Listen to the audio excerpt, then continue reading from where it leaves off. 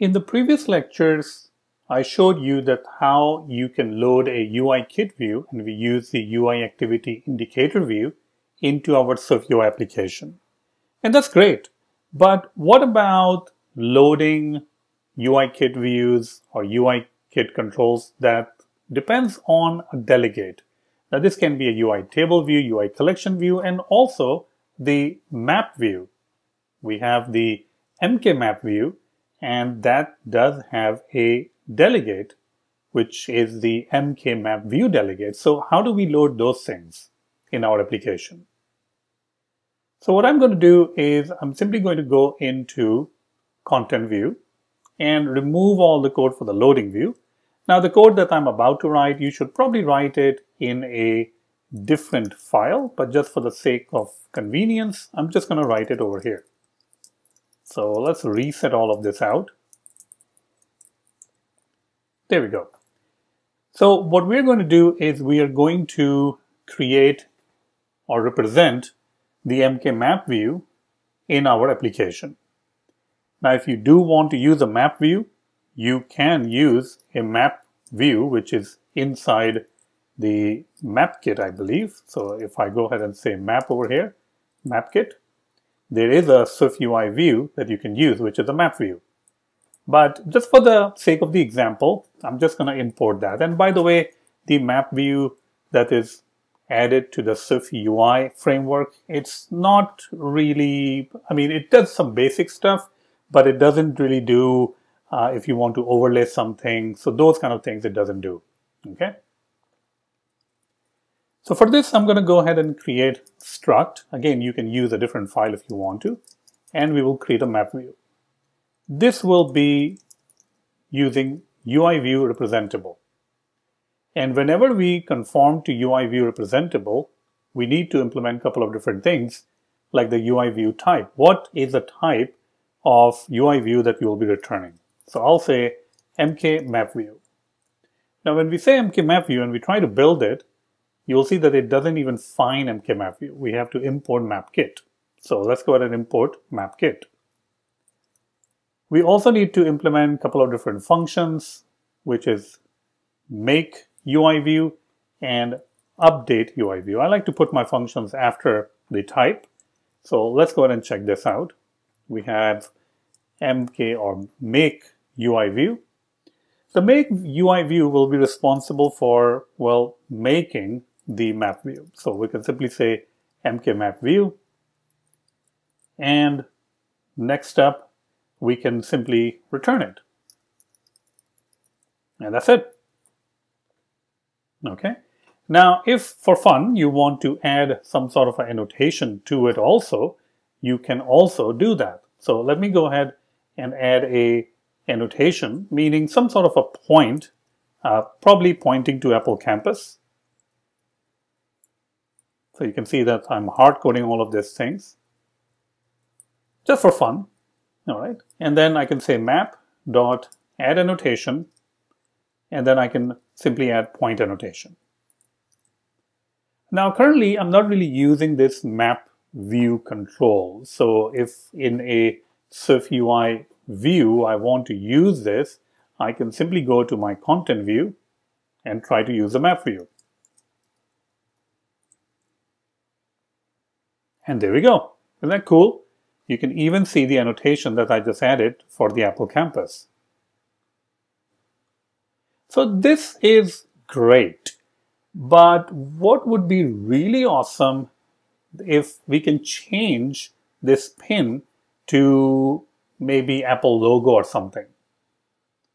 But for that, we will need to implement the annotation delegate functions. We need to implement the view for annotation.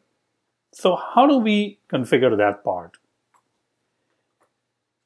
If you look at the map view or MKMapView, that does have a delegate property. I can assign it to something, but what will be that something? In order to do that, we will also create a function called make coordinator. And that is going to return you a MapView coordinator that we will be creating. Now, what exactly is the job of a MapView coordinator? Well, the job of the MapView Coordinator is to coordinate all the events that are generated from the map. This means it can become the delegate of the map. Currently, we don't really have the MapView Coordinator, so again, you can add into a different file or use the same file. I would say add a different file. So we have a coordinator, NS object, and also this will be conforming to MKMapViewDelegate. Once the MapView Coordinator is defined and it is conforming to the MKMapViewDelegate, now we can go back to our map and assign the coordinator, which is now part of the context. So whatever is returned from the make coordinator, that is available in the context, and we can assign it. Great. Other thing that we want to do is somehow we want to give access to the map view inside our MapView Coordinator. So I'm just going to go ahead and create a property called MapView. And once I have the context, I can simply assign the map to the map view. This means that our coordinator, which is the MapView Coordinator, will also have access to the map view. Next up, I'm going to go ahead and override one of the functions. First, I will call the super, and next, I will register the map annotation views. Now, this particular function we still need to implement, so I'm just going to go ahead and say register map annotation views. And this function will be responsible for registering the annotation views for the map. And the reason we're doing that is that we want a custom map or custom map annotation. The first thing we're going to do is we're going to go ahead and perform the map view over here. We're going to get the map view. Next, we can say MapView.register and some sort of a class over here. The class that will serve as the annotation view. So I'm going to simply say Apple marker annotation view.self. Now there is no such thing as Apple marker annotation view. And the thing that I'm going to assign over here will be just like the name from the class itself. So it will be the kind of like the same thing. So I can simply use NSString and pass in the Apple marker annotation view self. Now again, there is no such thing as Apple marker annotation view. So let's go ahead and create that also. That will allow us to make sure that our annotation has some sort of a user interface and it does display like we want it to display. So I'm going to say annotation view. When you use annotation view, now we can go ahead and configure it a little bit. We can configure it, what will be the size of this particular view. We also have to implement the required function for the init with coder. And finally, the setup function, which is simply going to display us what we want, meaning the Apple logo. There we go. Okay. So this will be our annotation view. It's simply going to display the Apple logo. So what will be our next step? Well, the next step is the MapView Coordinator, since it is a delegate and it's conforming to the MKMapViewDelegate, it can handle the functions like view for annotation. This means that once we get the annotation, we can perform a switch on the annotation. If the case is that it is a MK point annotation, then, well, in that case, we can actually return our Apple marker annotation. Default, meaning for default annotation, well, we can simply go ahead and return nil.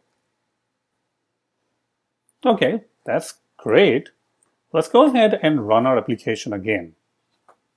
And now, magically, you're going to see that the pin or the marker is replaced by our custom annotation. So in this lecture, you have learned that if you have a UIKit control, which we have, which is the MKMapView, and you want that to display in a SwiftUI application, but you also want to handle the delegate functions, then you can by using the coordinator. The coordinator over here was responsible for consuming and providing you the view using the view for annotation function. So everything can be possible, is made possible by the usage of UI view representable. If you like this video and want to support my channel, then check out my courses on Udemy. I have a lot of different courses on Udemy, including the building real-time chat application using SwiftUI and Firebase, ChatGPT, augmented reality, MVVM design pattern, MV pattern, that's the one that I follow, reminders application clone, and I also publish an application for Swift data that I continuously update. So definitely check out those courses. Thank you so much.